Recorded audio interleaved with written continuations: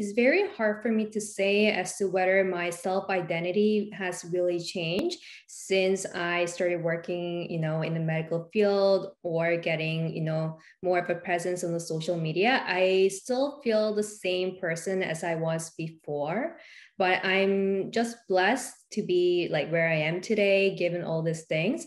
But kind of going back to like what you mentioned about these days, job doesn't really define who you are. Like you can have so many interests like outside of your job. And that's what I try to do like myself as well, because it's very easy to be like swept away by, working hard and just like devoting your life to your full-time work.